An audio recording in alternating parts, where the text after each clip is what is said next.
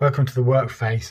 I keep getting asked, will mesh Wi-Fi get rid of dead spots? I've got an app on my phone that might show you how effective it can be. Just watch this, it'll be quick.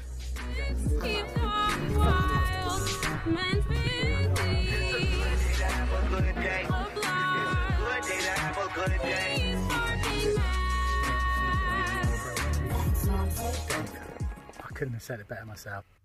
Welcome back. So I'm going to boot up this app and show you on the screen what's going on, and then I'm going to walk around the house. I'm in different locations closer to some of the nodes, but I'll be getting further away from the original hub, the broadband provider hub, and you'll be able to see how the signal to my phone changes as I move through the house. Let's do this. Right, so this is a Wi-Fi Monitor App that's on my phone at the moment, and what it basically does is it tracks which of the different signals are the strongest. So at the moment you'll see that the strongest signal here is what I call wild mesh 1. So you can see that on the thin green line at the top of the screen, and then directly next to that is the BT hub, which is slightly less. So although I'm standing right next to my BT hub, my M5 unit is given a stronger signal than that original BT hub. So immediately it shows that the TP-Link can emit a stronger power than our original hub. Now I'm going to start walking away from that unit, and you'll see that the wild mesh one will then drop, as will the other blue line. But now look, you'll see, hello, what's that yellow one that suddenly started appearing? Well, that is another mesh Wi-Fi, which has now jumped further up the list. Now the hidden ones are other people's Wi-Fi, so they'll come as I move around my house, but from next door, etc. But you can see as I start moving through the house now, I'm going further and further away from the original mesh Wi-Fi. The green line has dropped right down, and the BT hub has also dropped right down as well. So let's have a look now. So here you can see that the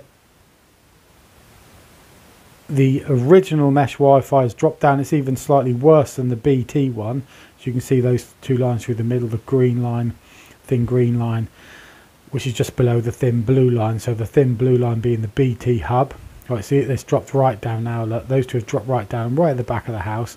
But what you'll see, look, is we've now got wild mesh, the thin blue, another thin blue line for wild mesh 1 has gone to the top, and there's another wild mesh one on the thick green line. So what this is trying to illustrate to you is as you move away through the house from your original hub, the mesh Wi-Fi system will then be transmitting its signals. And because I've got a decent smartphone, and because of the way you set up your system on your Deco, it will allow your smartphone to pick up the strongest signals as you go along. So right now, going right back to the start, the BT hub is weaker than my original wild mesh one.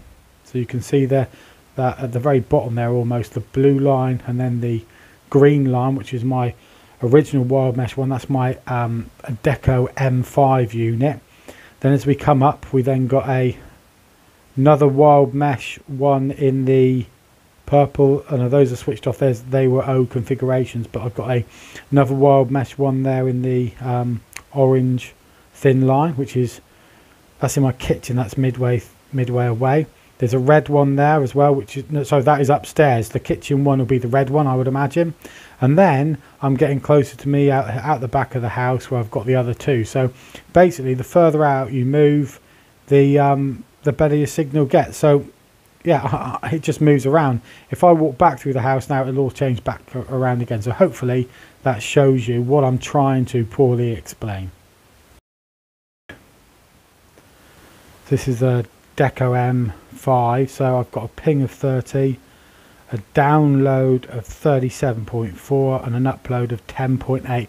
Now that is really good. In fact, that is we cannot get more than that in the locality. Even doing a wired connection, you're not really going to get any more than that here.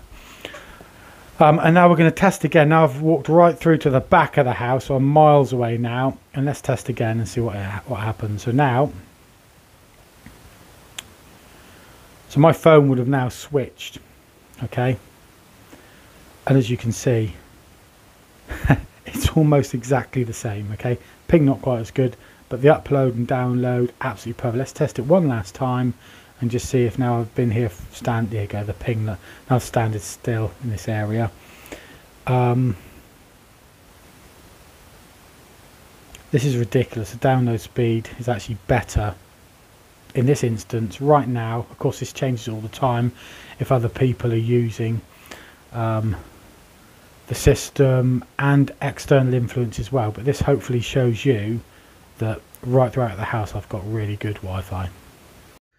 So there you go folks, that hopefully shows to you that a mesh Wi-Fi system can remove dead spots from the house and improve signal in areas of the house, particularly further away from your primary or from your broadband provider's router. Of course you'll be switched onto your mesh system. Catch you guys on the mesh Wi-Fi schmi-fi flip side. I